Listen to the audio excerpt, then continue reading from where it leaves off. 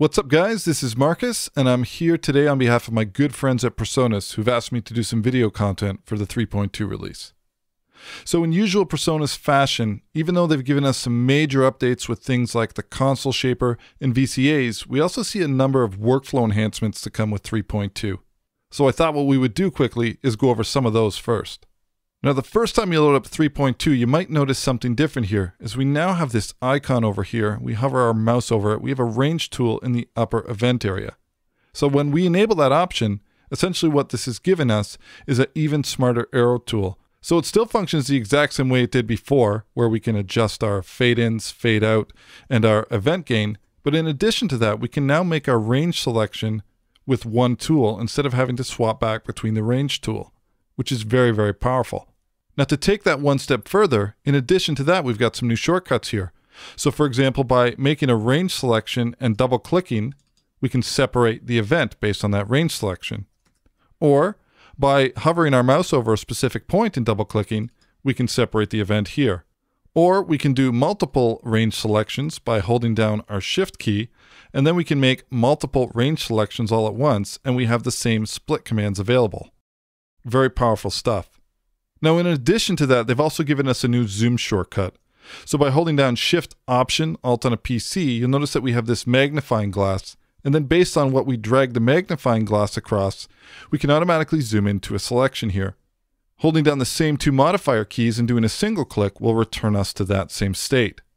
And the cool thing about this is we can actually zoom across multiple tracks if we want to have a specific selection that we want to look at. And then of course, a single click to return us.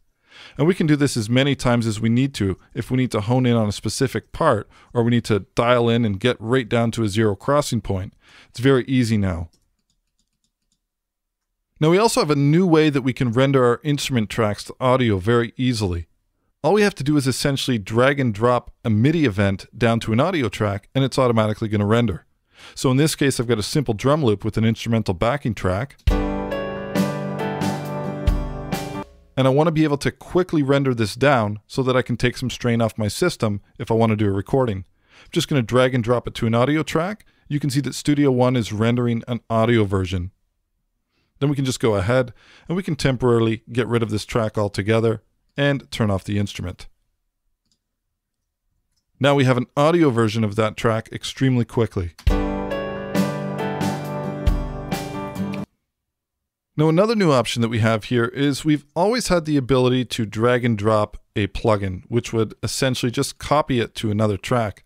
But what happens if we wanted to move one? We'd have to drag and drop and then remove it from the first location. So now by holding down Option or Alt on a PC, we can simply move a plugin instead of copying it.